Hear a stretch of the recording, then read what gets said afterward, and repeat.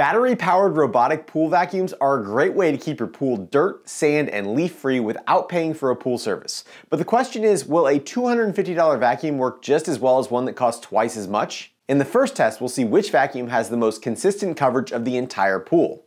Then we'll test how the vacuums handle different sizes and types of debris. Finally, we'll test each robot's ease of use and required maintenance. The least expensive robotic pool cleaner that we'll be testing today is the Wybot WY1103, which has an MSRP of $369 and an actual street price around $250. The Wybot has free spinning wheels and uses jets of water out of the front and back of the unit to steer itself around your pool. The Wybot is designed to only clean the floor of your pool and not the steps, walls, or the water line. And it has a 5200 mAh battery, which Wybot claims will give it 120 minutes of runtime, and we're going to test that. When it comes to pool cleaning robots, the most important thing is that they're able to get full coverage of the area that they're supposed to be cleaning. I set up a camera above my pool and ran each vacuum a minimum of 2 full cycles to determine their navigation and coverage abilities. The Wybot navigates by using adjustable angle water jets on the front and back of the robot. Using the recommended 0 and 20 degree settings, the Wybot will make a slight turn after each change in direction. The Wybot detects when it's moving by using a paddle switch that tilts back as long as the robot is moving forward. But in my pool, the Wybot often got stuck in the deep end because it wasn't able to move fast enough up the pool's incline to keep that paddle switch tilted. In the 2 testing trials, the Wybot met its advertised 2 hours of runtime, but only covered roughly 70% of the pool, and as expected was not able to navigate walls, ledges, or stairs. Next, with an MSRP of $550 but a street price around $350, is the Seauto Seal SE. The Seauto navigates using tank treads, it has dual scrubbing brushes to break up algae growth, and an ultrasonic distance sensor that allows it to make a rudimentary map of your pool. Unlike the Wybot, the Seauto can clean both the pool floor and the walls of your pool, and it has 3 selectable modes that can be toggled between using the single button on the top of the robot or using the Seauto phone app. The Seauto has a 7800 mAh battery pack, which it claims will give it between 2 and 2.5 hours of runtime. In my testing, the Seauto Seal SE achieved its maximum of 2.5 hours of runtime in full coverage mode, where it covered around 90% of the pool floor, including the ledge and stairs, and 90% of the pool walls, all the way up to the water line. In wall-only mode, the runtime did drop to 2 hours, but the coverage was even better, covering 100% of the walls and water line, and incidentally covering around 90% of the pool floor in the process, only missing a small area at the top of the stairs.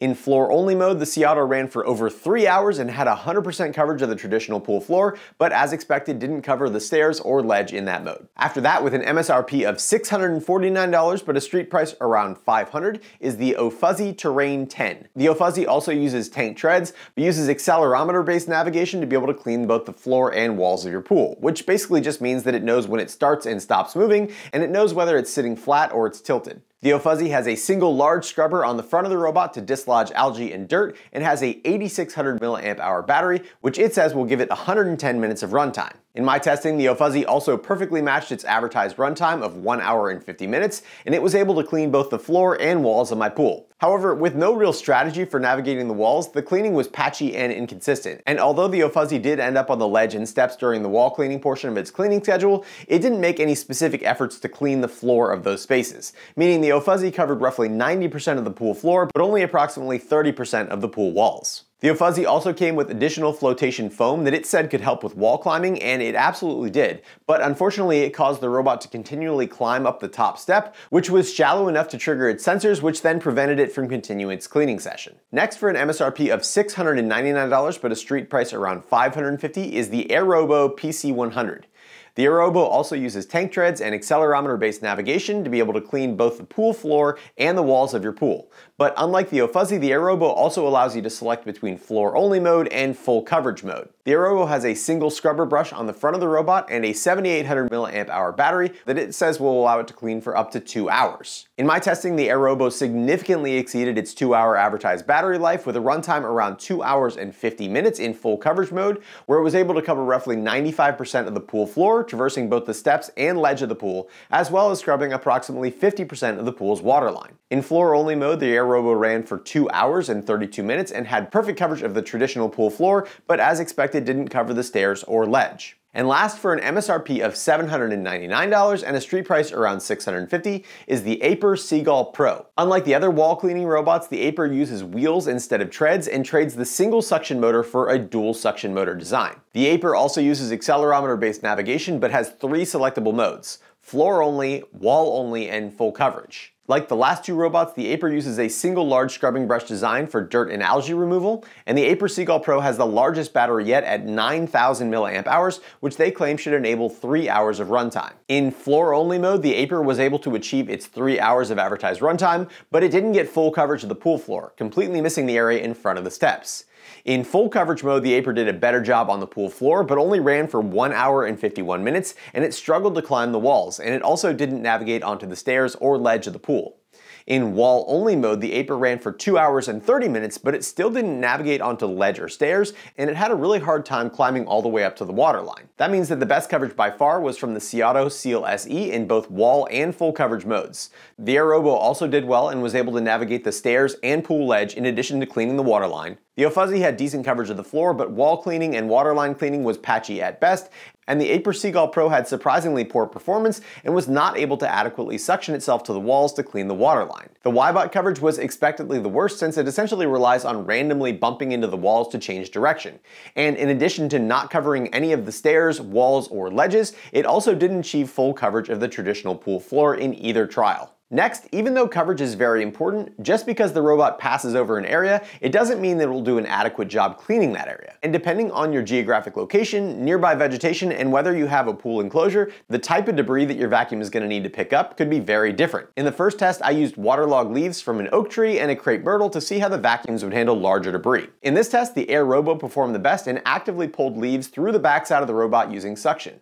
The Ofuzzi also did a good job pulling in leaves from the surrounding area through the back of the robot, but it did have a concerning amount of leaves being pushed out by the scrubbing brushes after passing under the robot. Both the Aiper and Seauto struggled to get the leaves past their scrubbing brushes, and since they have rubber guides under the robot to direct debris to their bins, they weren't able to pull in surrounding leaves through the sides. The Wybot performed the worst in this test due to the fact that its propulsion system stirred up the surrounding leaves before the robot could pass over them. In the second test, I mixed small to medium aquarium substrate with black aquarium sand to test how the robots would handle finer, heavier debris. And in this test, those rubber suction guides on the Aiper and Seauto drastically increased their ability to pick up fine debris, and both robots left a clean path every time they passed over the debris pile. Although I would say that the Aiper slightly outperformed the Seauto just due to the fact that it has a wider cleaning path, which allowed it to pick up more debris on each pass. The AiRROBO and Ofuzzi both left a significant amount of debris after each pass, but the AiRROBO did a better job overall, and it seemed like the Ofuzzi lacked the suction power to be able to adequately pick up the larger debris. Just like in the last test, the Wybot's biggest issue was that the turbulence caused by its water jet propulsion system stirred up the debris into the surrounding water, which made it look like it was picking up a decent amount,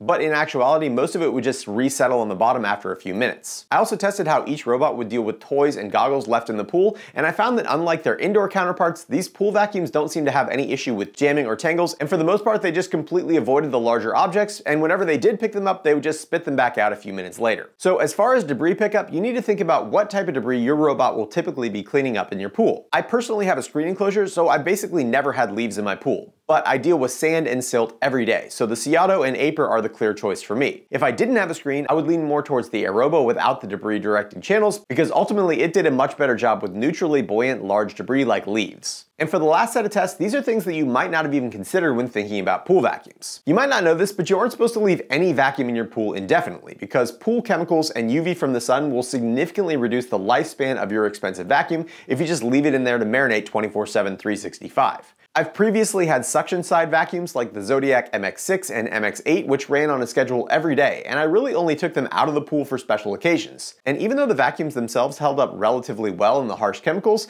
the suction tubing only ever lasted a couple of seasons before it was completely rotted and falling apart. And a single section of this replacement hose is around $25. Even if you were to buy a corded pool cleaner like the Dolphin Nautilus, you're still not supposed to leave it in your pool all the time. So how easy it is to take your pool cleaner in and out of the pool should be a top consideration, especially because these cleaners are not particularly lightweight. So to get a better idea of this, I set up a digital scale to measure the initial weight of the robotic pool cleaner when it's first pulled out and filled with water. Then I recorded how long it took to drain, and last I recorded its empty weight. The heaviest robot was the Aiper Seagull Pro that had a maximum weight of 40.24 pounds when it was pulled out of the water, and it drained 18.7 pounds of water out in 5 seconds for a final weight of 21.57 pounds. After that, the Ofuzzi Terrain 10 had a maximum weight of 38.2 pounds and drained 20 pounds of water in 12 seconds for a final weight of 18.24 pounds. Then the Wybot WY1103 had an initial weight of 37.36 pounds and it drained 22.5 pounds of water in 22 seconds for the lightest final weight of 14.8 pounds. Next, the Seauto Seal SE had an initial weight of 37.18 pounds, draining 16 pounds of water in 6 seconds for a final weight of 21.18 pounds. And the lightest robot to pull out of the water was the AiRROBO PC100, which had an initial weight of 36.58 pounds and drained 16.86 pounds of water in 10.5 seconds for a final weight of 19.72 pounds. I also read some reviews that said these pool cleaning robots leaked debris back into the pool whenever they were being pulled out. So I set up a test where I put 100 grams of black sand into each robot's bin and I submerged them for 30 minutes. And then I pulled them out of the water onto a white towel. In this test, the only robot that had any black sand leak out was the Wybot WY1103, and even then, it was a fairly minuscule amount compared to what was in the debris bin. However, after some experimentation, I was able to replicate the leaking bin situation on each robot, which is usually caused by incomplete cleaning of the bin trapdoor hinge or the seal around the bin's intake. And that leads me to my last observation about these robots, which is the ease of emptying and cleaning the bins properly so that they continue to work. Without a doubt, the easiest bin to empty and maintain was the Ofuzzi Terrain 10, which had an open basket design and a seal built into the robot. However, even though it is extremely convenient and easy to use, I worry about the longevity of the foam seal and I wonder how the functionality of the robot will be reduced when the seal eventually breaks down. I also have similar concerns about the debris basket in the Seauto, which uses a rubber trapdoor instead of a hard plastic one with a spring. Because while a spring could lose some tension, I think it's far more likely for this soft rubber to become brittle and lose its ability to properly seal. That said, the rest of the Seauto's bin is very well designed, easy to use, and easy to clean. Although I did notice that it tends to collect some fine debris on the top of the bin as well as inside, which isn't necessarily a problem, just an observation. The best bin design by far was the Aiper Seagull Pro, which I have to say is also consistent with the rest of the Aiper's build quality, which feels solidly built in every aspect, including the massive charging brick. The Aiper's bin was easy to remove, easy to clean, and easy to reinstall every single time. When it comes to the AiRROBO, the bin is by far the worst part of its design. Not only is the bin inverted so that all the debris is around the seal, but it's also made of a flimsy plastic that makes it difficult to latch the two sides together properly. But that still wasn't that bad compared to the Wybot that collects all the debris in the bottom shell of the robot, which is full of nooks and crannies that need to be rinsed. Add to that the fact that you have to take the whole robot apart and that the clips that hold the two robot halves together have no guides, the cleaning of the Wybot becomes a much more frustrating task than it needs to be. Alright, so conclusion time. Which robotic pool vacuum is the best? If you're mainly dealing with smaller debris like sand, silt, and calcium deposits,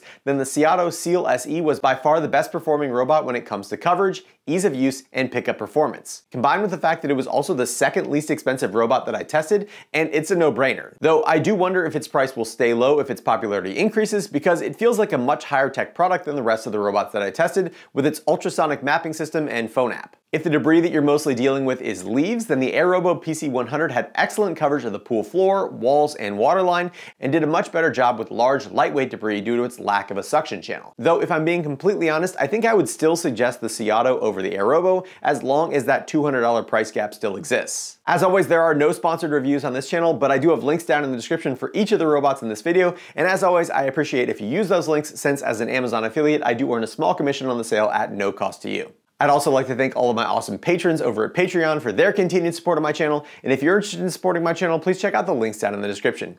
If you enjoyed this video, don't forget to hit that thumbs up button, consider subscribing, and as always, thanks for watching The Hookup.